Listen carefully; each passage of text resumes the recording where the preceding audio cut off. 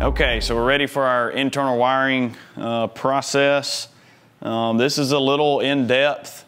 You got a lot of depinning to do. I highly recommend taking pictures of the wire locations, or you can draw you a map. Just make sure you know which way the plug is oriented. Otherwise, you can repin the wires backwards. I've done it. Also on the throttle by wire, you're going to have 6 wires on it. I'll show you in detail. But there's 2 red, 2 black, and 2 white. The 2 different groups are in a yellow sleeve and a black sleeve, so we want to make sure that we have that oriented correctly. So we'll go over taking the switch housings off, taking the grips off, depinning the wires, and pulling the wires out, and then we'll go into loading them into the new bars. All right, first thing I like to do is depin everything. This plug here, it's got a little kind of yellow plastic insert. It's got 2 holes in it. You can grab those with a set of needle nose. They may have to be, a really skinny, pointy set of needle nose to get down in there, but just grab it, give it a good pinch, and that whole thing will come out. Same thing on the other one, give it a good pinch. Pop it right out. Throttle by wire, same thing. All right, so on the throttle by wire, this is what I was saying. You've got 6 wires, 2 red, 2 white, 2 black. You got a group of 3 in a yellow sleeve, a group of 3 in a black sleeve. So when you're taking your pictures, just make sure make sure you can see that black sleeve in the picture and the orientation of the plug. On the yellow sleeve, make sure the yellow's in the picture and the orientation of the plug. If you get them backwards, as soon as you fire the bike up, it's gonna read full throttle. So it's just gonna whoa. So just make sure you pay attention there. All right, inside of this plug here, for each wire, there is a little bitty tab. I like to use a small flathead screwdriver. If you're desperate, you can use a paper clip, but just something small with a flat edge preferably. But the tiny little clips in there, it's like a door. You're gonna lift up on the door. I don't know that you can see it. It's pretty small, but you're gonna lift up on the door and pull the wire out at the same time. So grab the back side of the wire, flathead in, it'll pull right out of the back. Same thing for every one of them.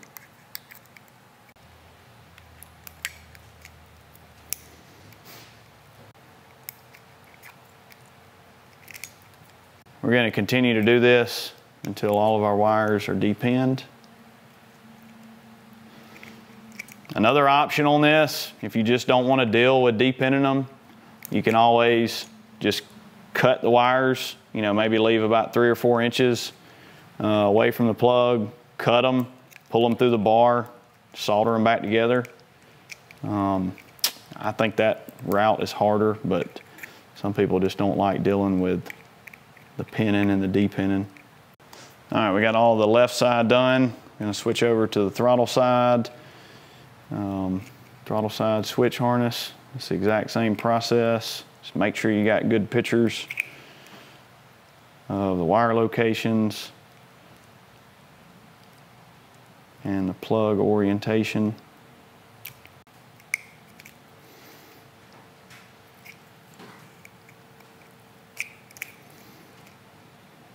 I'm just going to keep doing that until all of them are depinned.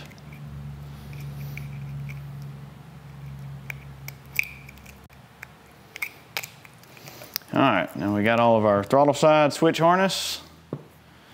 Now we're going to move on to the throttle by wire. Same thing with it. Just make sure you got good pictures of the sleeves and the wire orientations with the plug. Same type of disassembly. Little door clips. A little pressure, pull out. A little pressure out. Just keep going until they're all removed.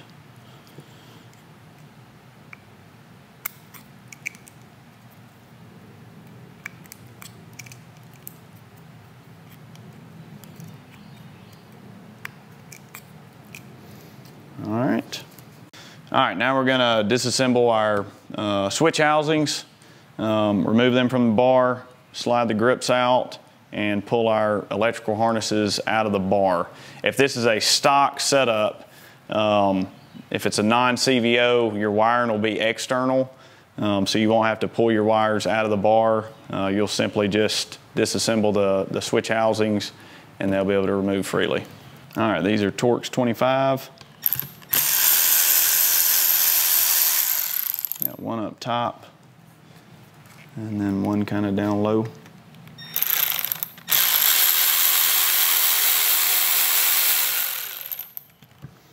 It's a little clamshell setup. Slide your grip off and just kind of let them hang freely. All right, same thing on the other side. One up top, one down low.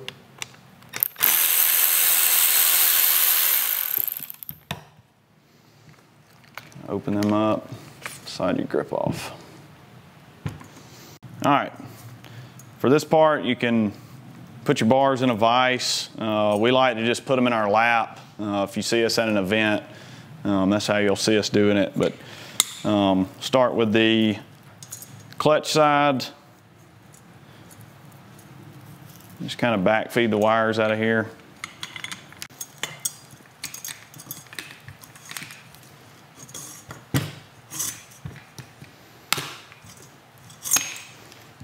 All right, go to the throttle side.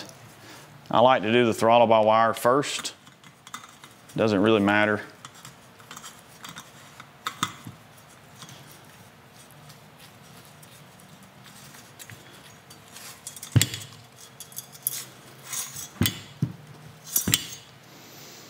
Gets that out of the way. All right, now our switch harness. Also, don't just jerk these out if they are internally wired. If they're external, it's not a big deal, but kind of want to feed them through the slot and then pull them out of the slot in the handle.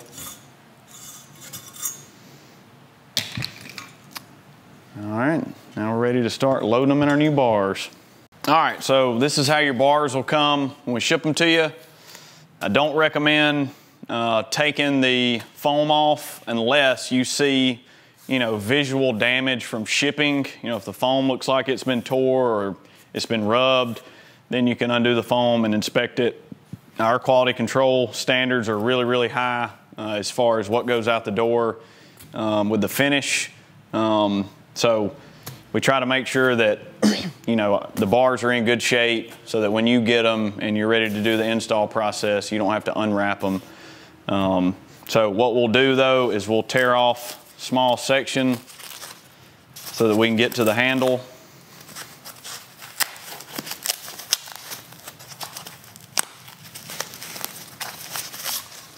Just want to be able to access this slot here. Same thing on the other side.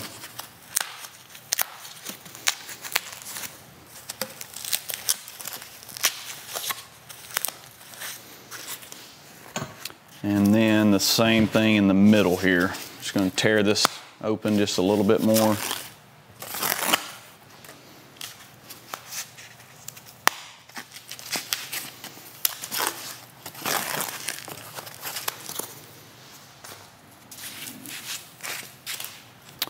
All right, so we're going to blow us a string through the bar. I like to start with the throttle side. So we'll blow our string through, and then we'll tape it off to our pull wire, which is a 12 gauge copper stranded wire. We've taken every recommendation that anyone's ever given us, tried it. This is the one tool that we've found to be the most consistent. as far as getting your harnesses through the bar. That's going to be about a 6-foot section of 12 gauge copper stranded wire. You can get it at Home Depot, Lowe's, hardware store. We're going to blow it from the slot to the bottom slot out the end of the handle. I like to keep a little pressure on it, or a little tension on it before you hit the air.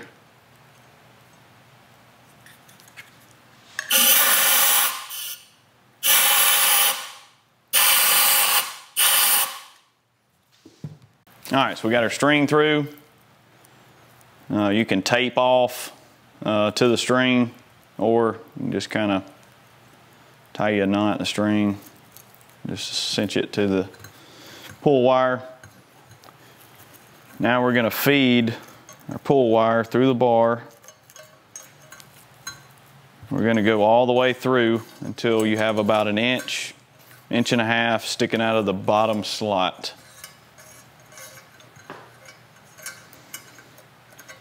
Just like that. Okay, so our switch harnesses, as you can see, they do not have anything on them. If you're taking your stock bars off, you'll notice that there is a thick black electrical loom covering this whole harness. We like to remove it. It makes the internal wiring process a lot easier.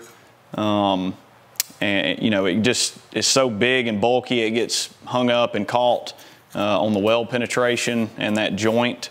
So we remove it and do a single loop of electrical tape about every 4 or 5 inches just to hold the harness together. We haven't had any problems as far as chafing or, you know, your wires rubbing over time. And we've done thousands and thousands of these. So, you know, we can say that with confidence. Okay, so we're going to pull through our right throttle side switch harness. I don't recommend making this tape job, you know, bulky. I like to start 2 or 3 inches from the end of the harness and just do a nice tight and light tape job. You want everything as thin and skinny as possible going through the bar. All right, we like to do a push-pull method here. You're going to push the harness in the bar and just pull the slack out. If you try to just grip it and rip it through the bar, you're going to skin your wires up or break a pin off. But you can see here, these go through nicely. If you feel, you know, like it's rough inside, it's just going to be some weld penetration. One of our big quality checkpoints is making sure that the parts are deburred good before they're welded together. So you're going to feed your harness all the way through till it's you know, almost bottomed out on the switch housing. We'll remove our tape from the bottom here.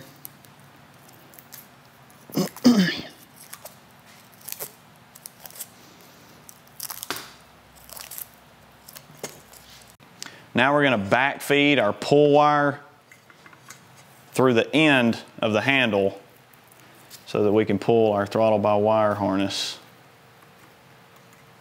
through. Just pull your string through.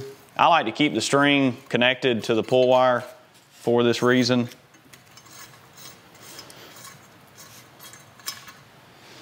Same thing at the bottom, you want to leave about an inch, inch and a half. Same principle here. I like to start about 2 or 3 inches from the end of the harness. Nice tight and light tape job. Keep it all as skinny as possible.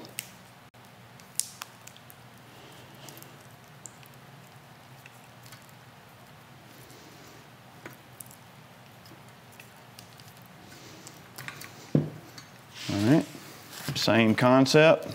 You want to push the harness through, pull out the slack.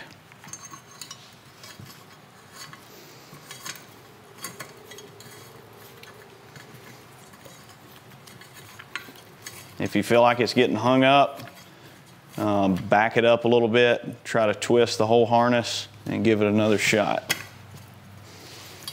Also, you can wiggle the switch harness around.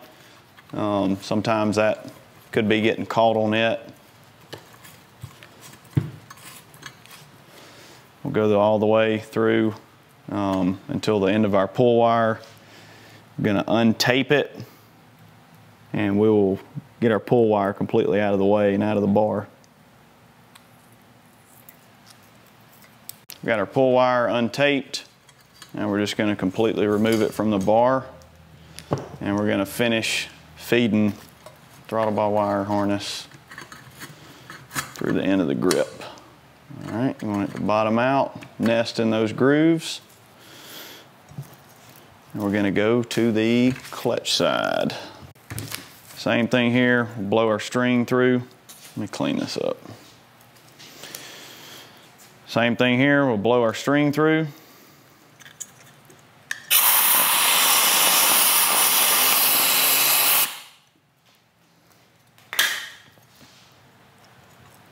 Pull it through our handle slot.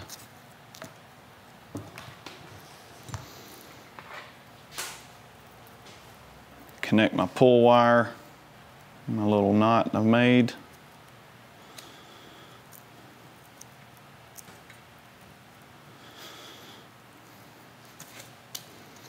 Feed it through till you have about an inch.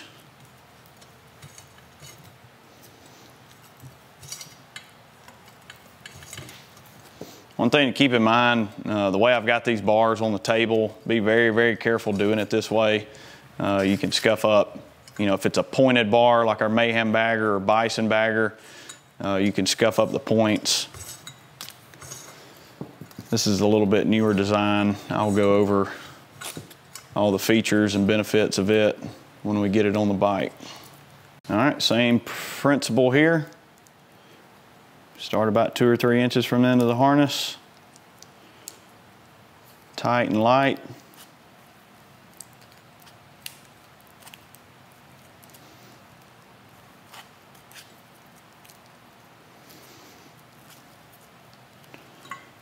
Gonna use our push-pull method. Push, pull.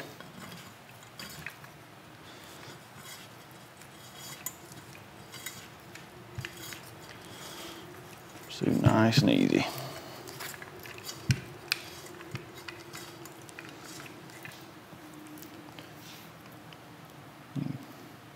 All right, we're going to untape our harness.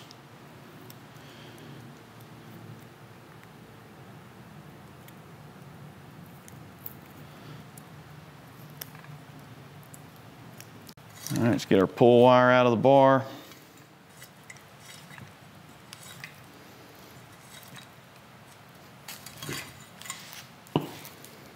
All right, so we've got all of our harnesses loaded in the bar. If you have heated grips on the bike, you can refer to my 2014 to 2022 Street Glide install video. It'll show you how that extra step of pulling the left side heated grip harnesses through the bar. It'll be the same for the 08 to 13 models. So you can refer to that if you need assistance, or you can give us a call.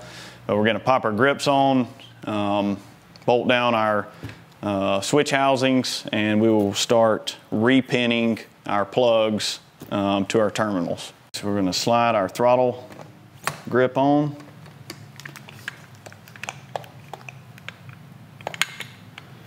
Our switch housing clamshell. Make sure that on your wiring harnesses that nothing's pinched or in a bind. Everything should be seated in that slot nicely.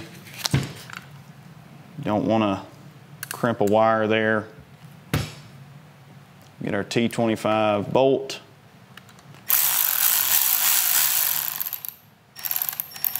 Just snug it up. I don't like to tighten it all the way down.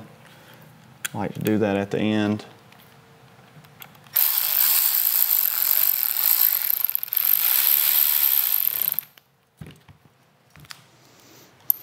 All right, go to the other side.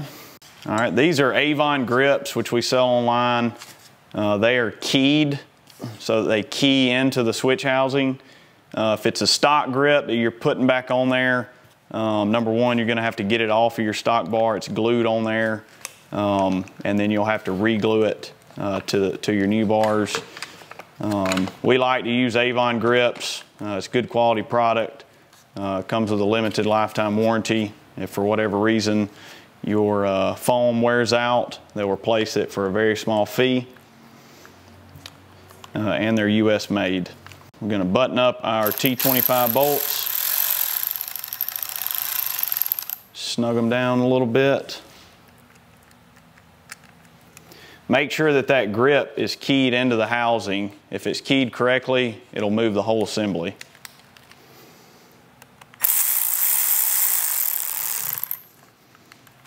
All right, now we're ready to repin our wires to our plugs. Pull up your diagrams or your pictures, whatever you did to map everything out. Just pull those up, be patient, take your time. Make sure everything is checked and double checked, because once you get everything buttoned up, if you have a wire backwards or a wire that's flipped, it's not easy to get back in there to it. All right, this yellow piece that we took out of the plug, I like to go ahead and don't pop it in there all the way. Just push it in, you hear a light click. All right, this will make sure when our wires go back in the plug that they go back in straight, and you're not fighting with realigning them when you do put that piece back in. So I've got my picture pulled up here that I'm referring to for my wire locations. Like I said, just take your time with this. Don't try to rush through it. You're going to push your wire in until you hear a light click and you can see the end of the terminal just barely sticking out of that yellow piece inside of the plug. We're just going to carry on through our map. One wire after another. Patient, patient, patient. All right, so I've got all my wires in on the throttle side. The yellow piece, I'm just going to push it down and it locks into place. That one is done. I'm going to do the throttle by wire. That way we can finish up the throttle side completely. Get a good reference on my pictures here. Make sure you got your plug turned the right way and you got the right sleeve. Put my yellow insert just barely in.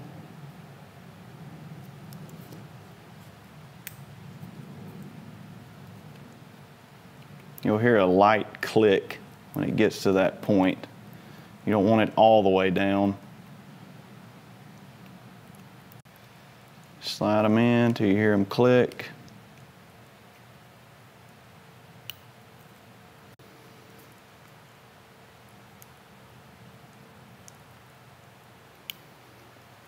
All right, I'll flip it over.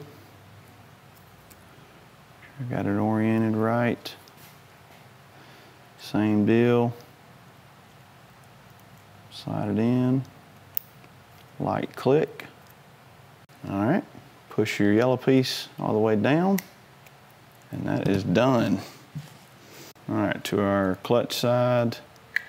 Drop our piece in. Light click. You got your picture references or map, and we're going to just go through the same thing. Patient, patient, patient.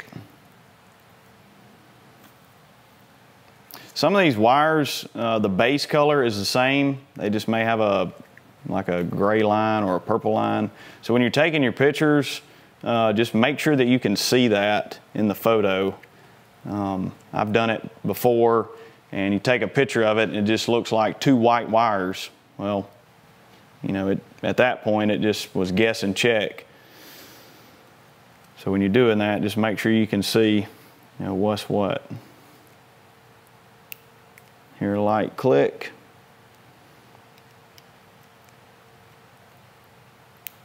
All right, so we got that plug done. Same deal. We're going to push our yellow piece down.